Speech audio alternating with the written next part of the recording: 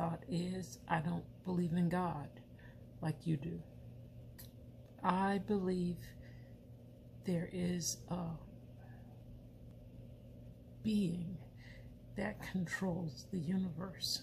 And I believe that that being is in all parts of it.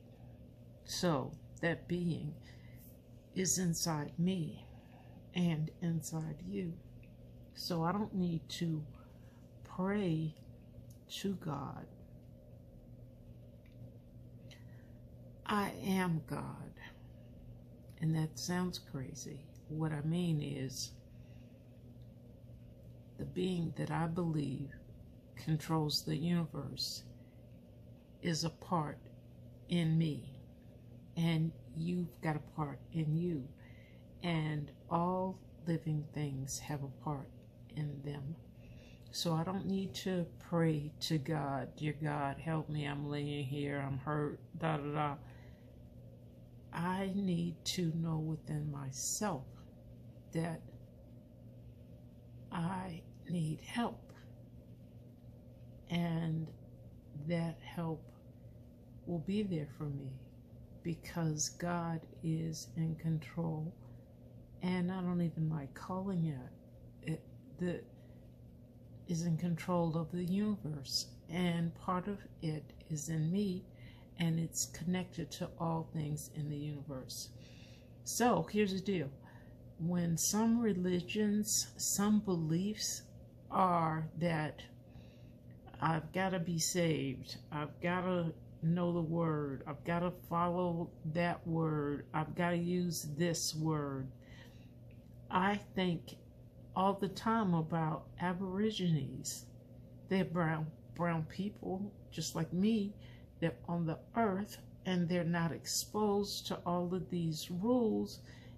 And God is in them, just like God is in me.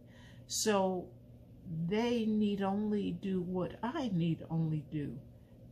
Be in touch with myself, because that puts me in touch with that being, as does it with the Aborigines.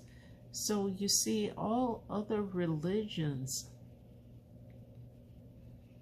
I feel like, Alexa, stop. My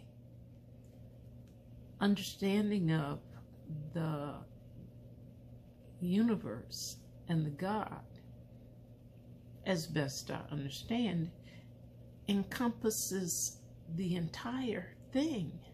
Not just brown people or not brown people or saved people or not saved people or, you know, racist or not racist. Anybody can believe anything.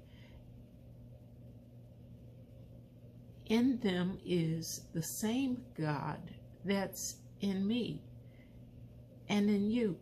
So we don't have to answer to any of those other things. And our God, our Maker, our whatever, is in control of everything. It treats everything the same. So that's why I don't believe in God like you do.